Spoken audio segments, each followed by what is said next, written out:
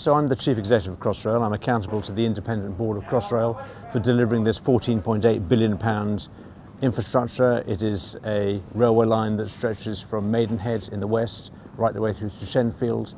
It'll bring an extra 10% of rail capacity to London and 1.4 million people to within 45 minutes of central London.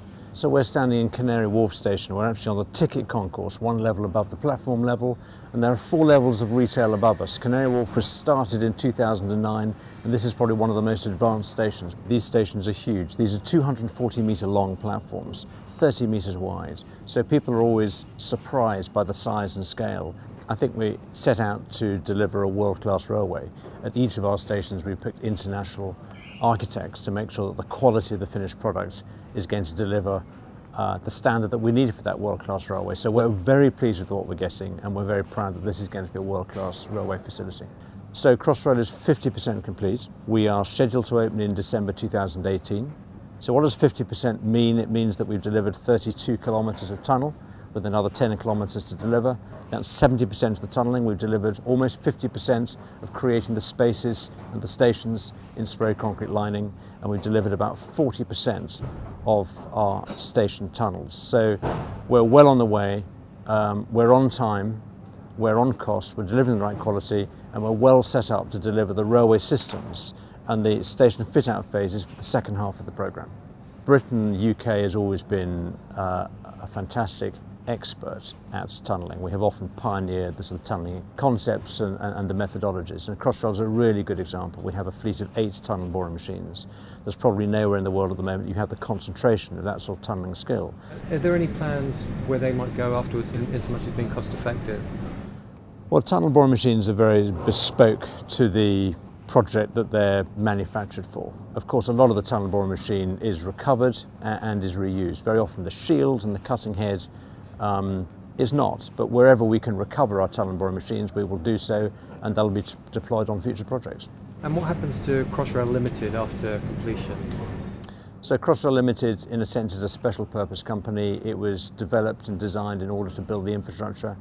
In 2016, we'll be 90% complete. So 2017 is when we start testing and commissioning. In 2018 is when Transport for London will own and operate the infrastructure. So sometime in the last 12 or 18 months we will transition between Crossrail becoming an independent special purpose company delivering the infrastructure and Transport for London actually physically operating it.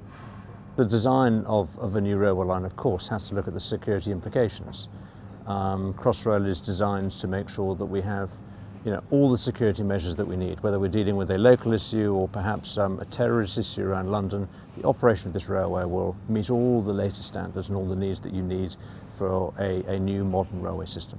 I'm very confident that actually at the end of Crossrail we'll be able to deliver lessons to future infrastructure programmes and to enhance the reputation that we've got of delivering on time and on budget. Probably a decade ago there was a perception that major infrastructure programmes were over time and over budget.